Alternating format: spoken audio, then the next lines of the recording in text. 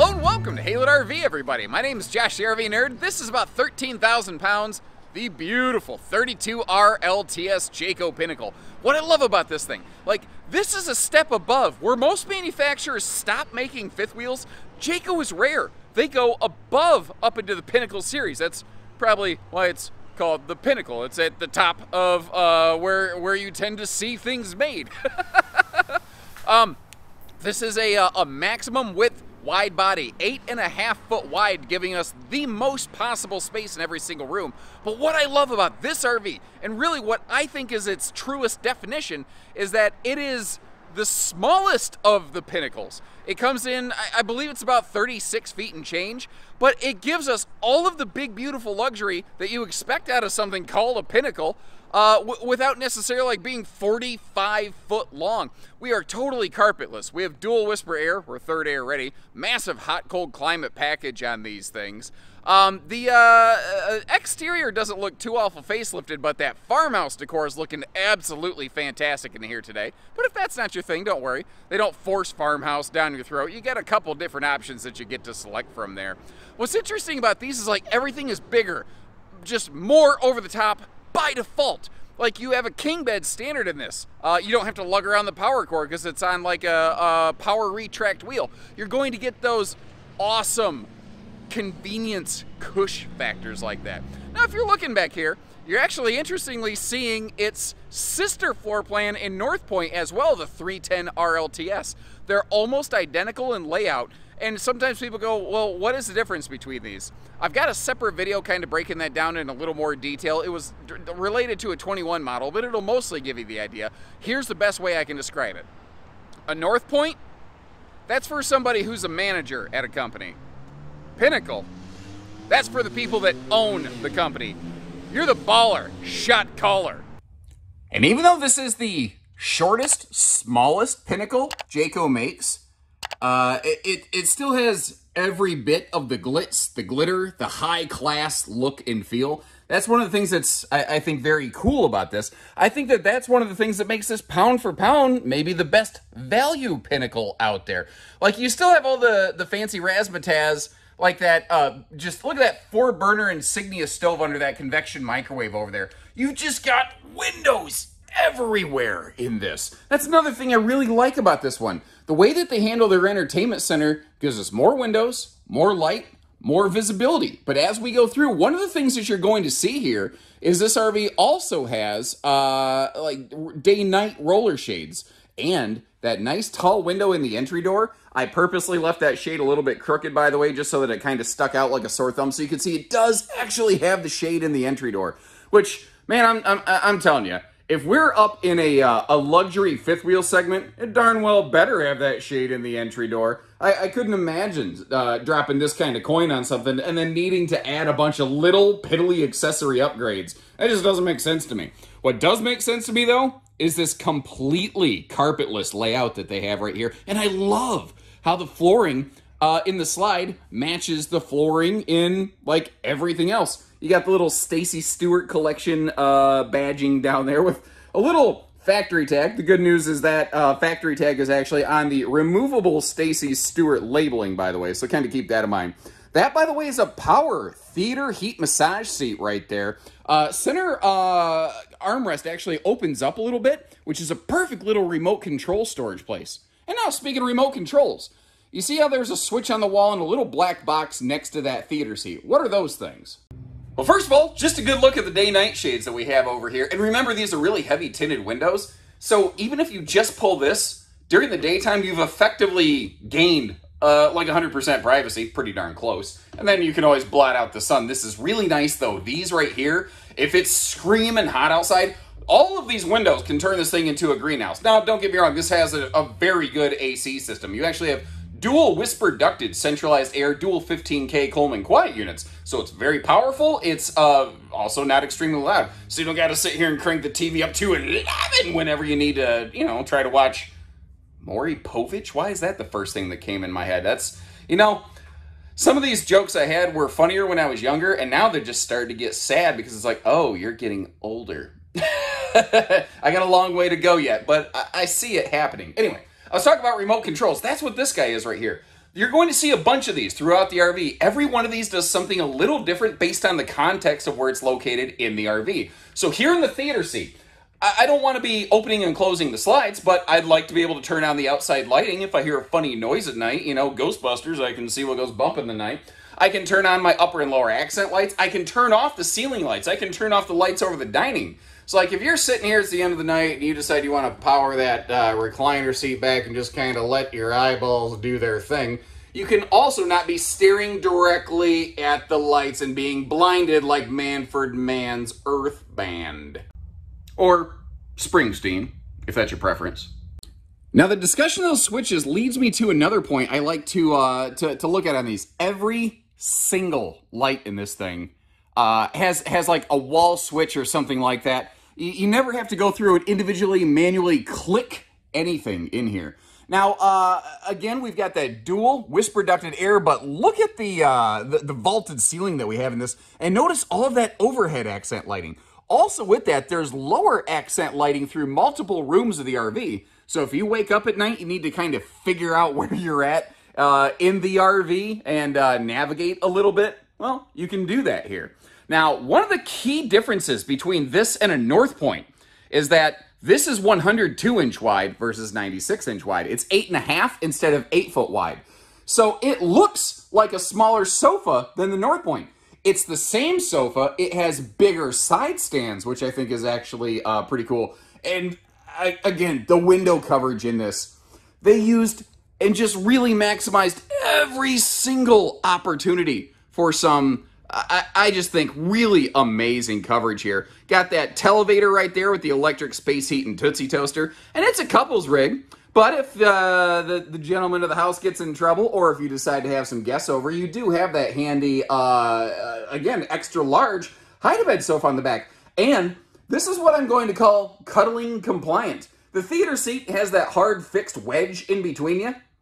I don't know. If you just feel like getting a little bit closer, you could do that here. Or what you could do is you could just put your head on that left-hand pillow, stretch your legs out across that longer sofa, and even from that position, you can still enjoy a good shot at the TV, because that TV does not pivot. It's just straight up and down since it's in that power lift. But I like here, let me actually show you. If I sit down over here, like I was just describing, you can still see it plain as day. It's perfectly fine. I think. That's my opinion. Now, through the kitchen here, we're going to get all this open in just a second. I want to point out that you have residential soft close drawers just for that, you know, silky smooth sort of function right there. And as we go through and open everything up, you're going to see, despite being the smallest Pinnacle, I actually think arguably it has one of the better kitchens of the lineup. So to begin with, this island's a real piece of work. And I don't mean that like the way I mean it with my Uncle Gary. That guy's a real piece of work. It starts with this gigantic butcher's block countertop extension, cutting board, whack attacker. It can fend off intruders, or it can realign the disposition of unagreeable husbands, according to my wife. I don't argue with her about that, because if I do, she hits me with the karate chop board again. Now, the nice little touches, like the built-in sink holders there, for that new updated skirted stainless farm sink.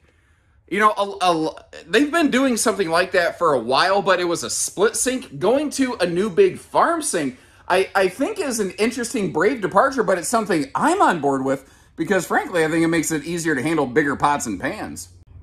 Now, on the way over, I also want to take a quick second to look at that second mini faucet right there. That's the patent-pending Jayco exclusive drinking water system. Basically, this RV has its own separate 5-gallon Culligan jug that we'll see in the basement, so that you don't have to bring along a whole bunch of, like, little, you know, plastic bottles of water. You're using less material, you're lugging along extra stuff. So whether you're liking the idea of it for, like, the green environmental aspects or just the convenience factor, either way, it's a great thing. I don't want to miss the fact that we do have a handy shoe garage built into these steps, as well as a central vacuum and the electric dustpan, so you can do the electric slide with all the little dirty things that fall onto the floor, as they happen to do from time to time. Handy little coffee bar here by the door. Those two little black dots, by the way, are thermistors. They're thermal temperature sensors that talk to the J command system, the BM Pro unit. That is one of those things that, you know, if you decide to sync to it with your phone, you could be anywhere. You don't, the joke I use all the time is you could be in bed and you don't have to put on pants, and you can crank the air up or down however you please, you know? Now, the arrangement here, the floor plan is very similar to the 310 North Point. It is slightly different in a couple ways, like the way that they handle a couple little kitchen things. Like, you see the difference in the drawers there, but look at that giant oven. A Pinnacle is not just an everyday camper. It's definitely, you know, a full-time RV and glamper type job. So being able to actually cook a big meal in here, because some people are going to use this like a seasonal residence or something like that. That's something you got to be able to do. That's why you have that larger convection microwave oven up there. And something I want to point out. Remember that, you know, countertop extension? When you're not using it, you could tuck it away like under the bed or maybe stuff it behind a couch or something if you wanted to. But you can just set it on top of that beautiful 4-burner Insignia stove. And there you go. Up top here, one thing I want to mention is not just the hidden hinges, but this is all hardwood cabinetry. There's no sticker wraps involved here. It is screws into all wood. It's just one of those nice kind of indicators of a real high echelon product, I think. Now, when the TV's not, I don't want to say in the way, in play, perhaps, you can use this like a cool little serving station, I think. Or not. It just depends. I think everyone's going to find their own little way about that. Now, over here beside the sofa, notice how those little side stands have little pockets that flip open? I call that not an ounce of space gone to waste. That is one of the original nerdisms. It's one of the less silly nerdisms also, admittedly. And the bathroom over here, I think, is another instance where at a glance you say, it's just like the North Point. But the more you look at it, the more scrutiny and specificity you have here, the more obvious it becomes. Now, the main things like an easy step-in, big walk-in shower, excellent legroom over here. If I'm being picky, it's a little tight on the right-hand elbow. I don't know if maybe there's like a stud in the floor or something like that, where they weren't able to shift the toilet to the left a little bit. Every now and then you will run into a little hiccup like that. But a couple details I want to start zeroing in for you here. Now, of course, you've got the, just like you have in the living room and the kitchen, that rain censoring max air vent fan up here. With that vaulted ceiling, you have all kinds of tasty headroom up in this thing. But look at the shower hardware. Look at that noise. How cool looking is that guy right there? Also has a little, you know, handheld sprayer wand, which is a handy dandy little thing right there. The, a little corner, like, shampoo holder. Allegedly also works for shower beers, whether you prefer domestics or like a foreign IPA or something like that. Yes. Now, this is also very cool. A lot of showers have this fiberglass molded seat in the corner. For some people, it can be intrusive. You can kind of trip on it. That teak seat can fold up, and it is 300-pound rated. So it can hold you. That's something I think is very cool. They did an interesting little thing over here, and personally, I'm all for it, especially when you see what's going on below the sink. Hang with me here. They got rid of the cabinet that was barely deep enough to keep your Lipitor. You notice how it's still the nice backlit morning mirror, which is fantastic. They've gone to this oversized vessel sink because it opened up more space for more storage below the sink. Check this out. You know what? The people at Pinnacle, they're probably going to eat their hair when I say this. I think they did too much. I think they should have only given us drawers on one side and space for a wastebasket on the other. And if you see my Coachman Freedom Express videos, you've seen the utensil drawer. Well, I've never seen somebody do something like that in the bathroom of a fifth wheel. That is some of the best use of space under the counter I have ever seen. A+ work, boys and ladies, men and women. The people of Jayco, you've done well. Oh man, And the bedroom's another area where you see a couple little touches above a North Point, like just the dressing up of the entertainment center a little bit. But remember those little remote jobs I was telling you about? You've got, again, different ones in the RV do different things in different places. Over here, like in the bed slide itself, and notice I'm keeping my feet off the furniture. This will activate, you can activate all of your inside and outside lighting. You can activate your accent lighting if you just need to sneak to the bathroom at night. You can also turn on the main, or turn off, as it were, the main ceiling cabin lighting, as well as the reading lights directly above us here. And I'm trying to go slow not to make you motion sick. I know that my videos run long, but if I start waving the camera everywhere, I know that it bothers me, and I have to assume it bothers somebody else a little bit. Down here, though, they just continue to impress. Now, remember, I keep talking about that lower accent lighting. You see that down there? That is it. One switch will activate all of the lower accent lights through the entire RV, so you can see what you're doing at night. That is very smart. That is very, very cool. Then there's all the little touches, like the laundry hamper in the closet, like that full under king bed storage that we're looking at right here, which obviously is a very good place to keep those guest chairs, along with that sink, or that stove. Well, stove or countertop extension, cutting board. You get the idea. Oh, by the way, this is small. This is very cool. I don't want you to miss this. Over here in this corner, you got all kinds of different outlets. You know what else you have? Check this out. You have a little wireless charge pad. Look at that. Even on just 12-volt power, that fires right up and will let you, you don't necessarily have to have a wire, another USB plug dangling around everything. Oh, by the way, the lighting here in this closet, you can turn off or on or activate for motion mode. Now, as I'm backing up, I want to point out the fact Jayco gives us more connectivity options by actually factory installing the LTE Wi-Fi access point up there. That's that funny box. And that other little funny box to the left is the whisper ducted air system, because if you don't see the square, then you won't hear the air. That's a fact, y'all. King bed is standard, by the way, in a Pinnacle. You actually option down to a queen, but because they standardize for a king, they actually leave a little more room around the bed. Obviously, with the queen, you could gain plus 5 inches on either side. This extra deep bed slide that they've gone to on the Jayco luxury fifth wheels, they do it wherever they can. It almost makes the bed look small, but it makes the floor space look absolutely huge. Now, speaking of huge, I'd like to introduce you to the biggest, hugest defect in this RV. This guy. Actually, the reason I want to step in front of the camera here is just so you can see how much room you have here. I'm 6'2", 6'3", with shoes and hat, depending on what I'm wearing at a given time. This vaulted ceiling, I mean, look at how much room is above my head here. And I'm doing an ET phone home neck stretch. And you could say, oh, sure, yeah, that's easy to do at the top of the vault. So what if I step all the way over here against the sidewall? I still got plenty of room. I'm still not hitting my head on anything.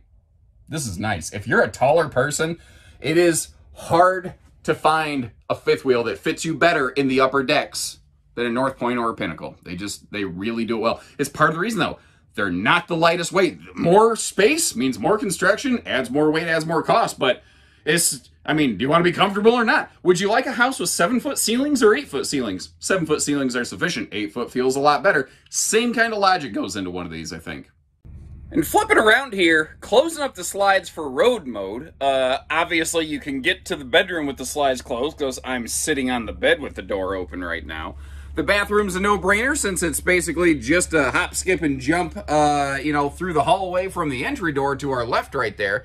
When we get downstairs, it's a little bit of a sideways two-step, but you can slide through here. I could imagine some bigger folks might have a little bit of a challenge with that.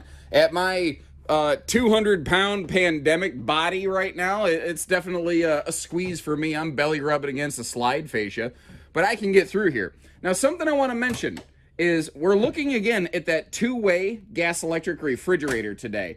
It is more travel accessible in some ways than the residential refrigerator, just because of the way that everything kind of interacts here with the island. The residential refrigerator, you'll always be able to get to a chunk of the fridge over here, but the left-hand door and the freezer, you're going to lose out on. Whereas on this two-way fridge, I know that I'm like right up in your face on this thing. You see that you can pretty much get to the whole thing. So if you need to grab a snack or take a nap or take a crap, you can make that happen in this floor plan. And I don't know how well it translates on video here, but when you see this parked next to something else, you see that extra width in the body. Like sometimes you're like, 6 inches, big deal. Every single room gets like half a foot bigger. I mean, you can tell. Now, if you're going to, like, if you want, man, I'm looking for top shelf kind of stuff, but I still want to tow and go, that's where this one comes in. It's very close to that 35, 36 foot mark, which is a real magic sweet spot when you're towing. Something like this pairs up very nicely. Like if you don't want to go dually, a single rear wheel, 1 ton, will be a very good pairing for one of these right here. The fact that we've got the dual power awnings on this, giving us some awesome, frankly, kind of like I think this has a better kitchen than some of the bigger Pinnacles. I think this has more shaded patio awning space than most of the other Pinnacles, because some of the other Pinnacles, they have so many slides it ends up breaking up the awning or eating up some of the awning space. This one, I think, has the best patio action, and since it's the smallest Pinnacle, it leaves you the most room on your campsite for the patio action. Little peek over there at, I call it the Culligan jug, but the drinking water jug. Remember, if you get the residential refrigerator, that is actually what feeds the water dispenser and the ice maker, so you're not, you know, eating dirty ice or whatever in your drinks. Up top here, you're going to see the double-sided radiant barrier material used through the entirety of that upper deck, not just the basement or the roof, but also the nose cap and the slide floors. Plus, you may have noticed a forced air heat duct in there. There's TV hookups on the bottom right of the screen, motion lighting, central vacuum cleaner over here on the left. And if you look down here, you see how it actually has that little, like, cable feed port. This thing is like my Uncle Gary on a Saturday night. It is fully skirted.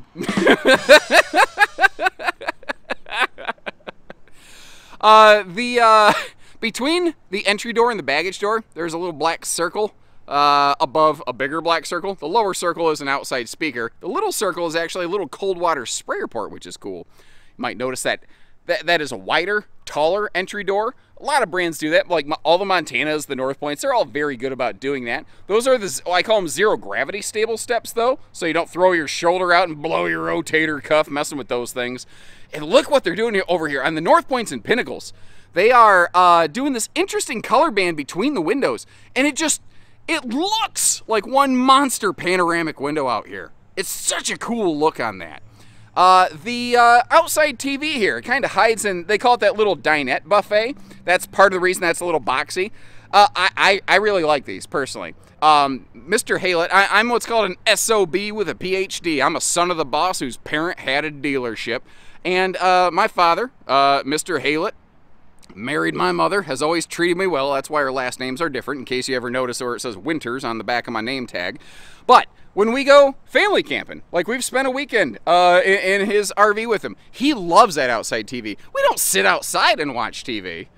What we do, though, is we just turn it to some local channel so that we can get some kind of news and updates on local weather and events and things like that. That's just, it's just that nice kind of almost AM radio white noise. Now, over here, you see the J port. If you're not familiar with this thing, it is essentially a 2-inch receiver hitch off the side of the trailer.